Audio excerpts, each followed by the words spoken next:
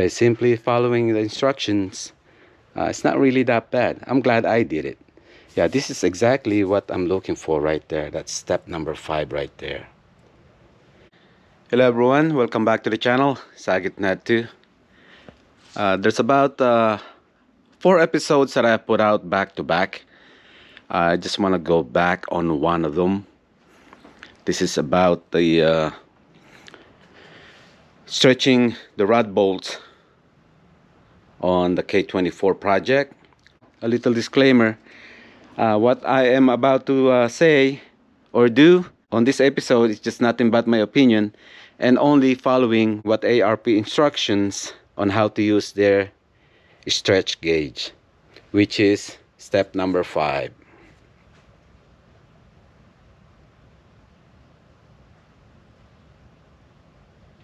For some of you that have watched what I did, I follow the Ford's rods manufacturer torque value recommendation, and since I have a DIY stretch gauge and I also borrowed my Boost Buddy's stretch gauge,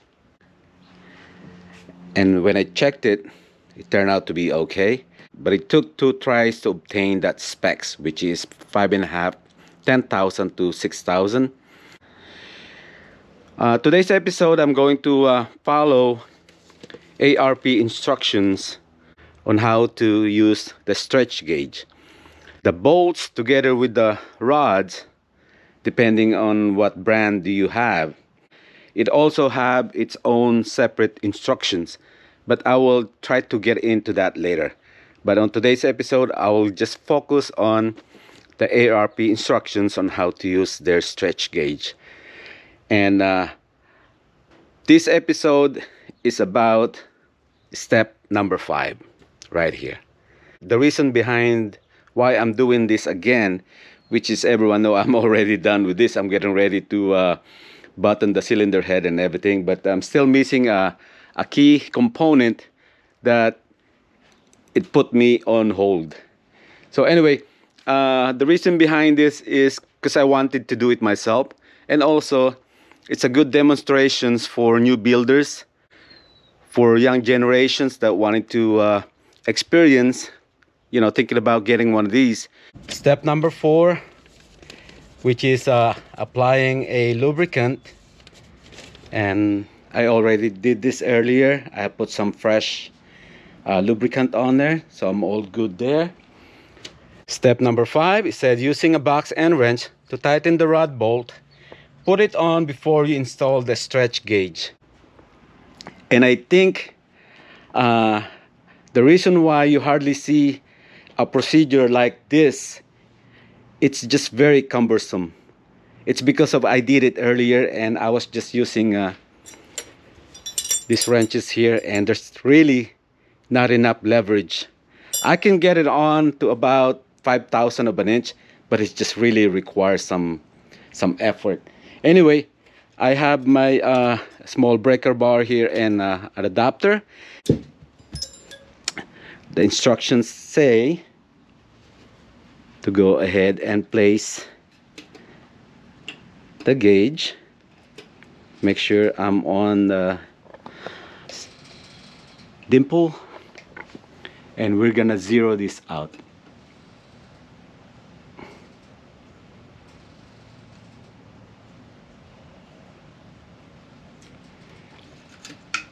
This on yours, always make sure that this is tight.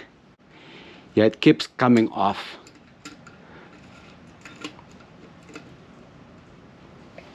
Okay, it's because of whenever you move it like this, this one is loosening itself.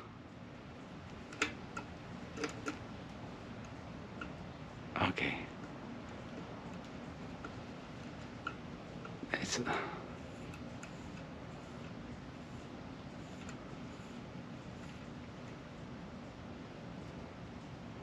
The bolt is on relaxed form. That is 0. Okay, step 6. Now placing the points of the gauge into the dimples, which is I did. And this one is just talking about making sure that I have a preload from 0.2 to 0.4 preload on the gauge. Once the preload is set, tighten the set screw and lock the nut. And next is just stretching it. Let's do this. Even though I'm holding the fixture, it's not really affecting the needle. Okay.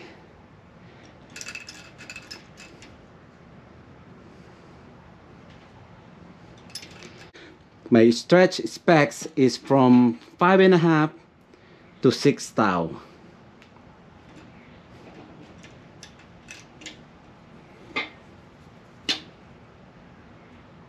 I'm gonna try not to go over. That's 4.5. I could hardly see, that's why. 5.5. 6,000 right there.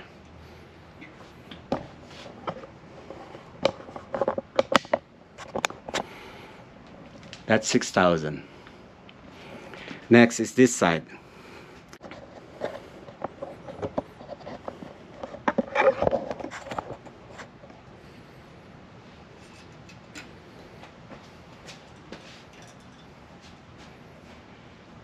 Now my other set of gauge, I'm just gonna put this on there so we could see if there's any movement on this after I torque this one. I got it set at 0.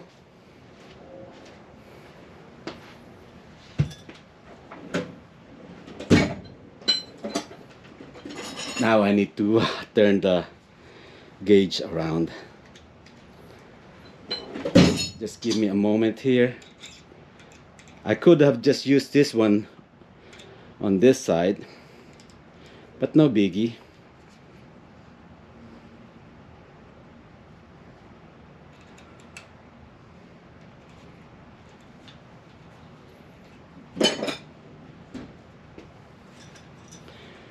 Alright, I'll make sure that this is no load. Alright. It's loose.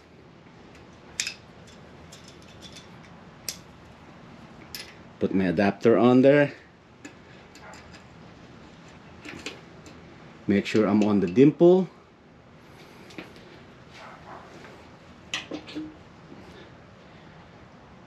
I'm gonna zero this.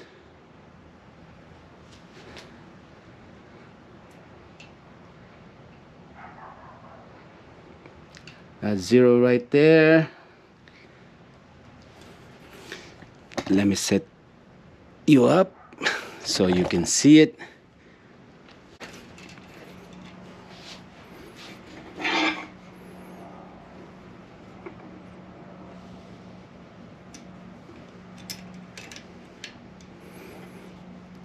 That's 2,000.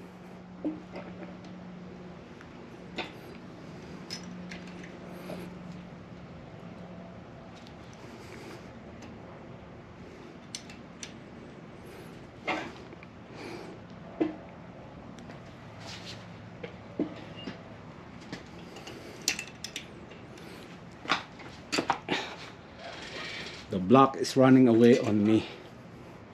I have to reposition myself. That's 4,000 right there. And 6,000 right there.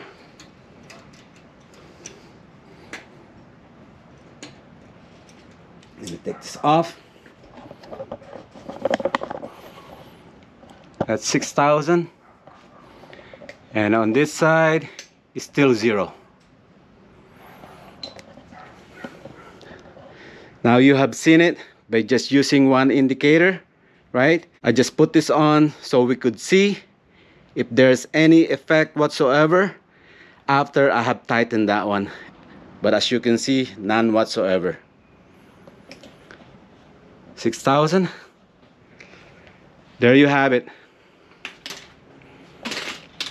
Now let's go back to the instructions.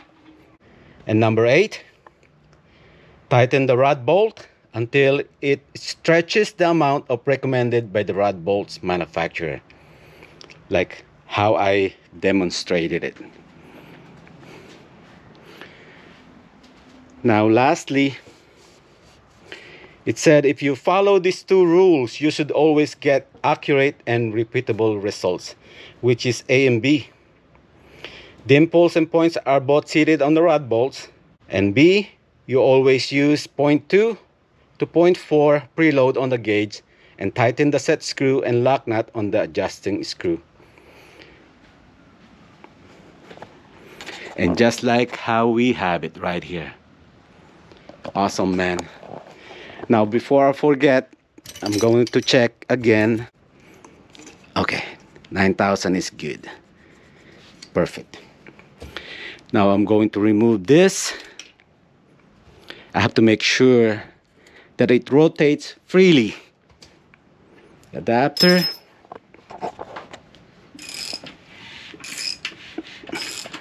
Perfect. Awesome, man. For some of you guys that wanted to make your own stretch gauge, I mean, this is gonna cost you less than this one here, of course. But there's a downside on making this. The reason behind the spring is, let me take this off.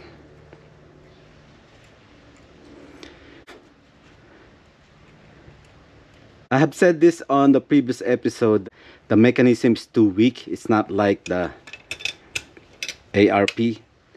This one, it really takes a little bit of force to go in, but this one, it's not really. But let me show you what happened when I don't have the spring on there. It falls on its face. See it? It just dropped. Again, see?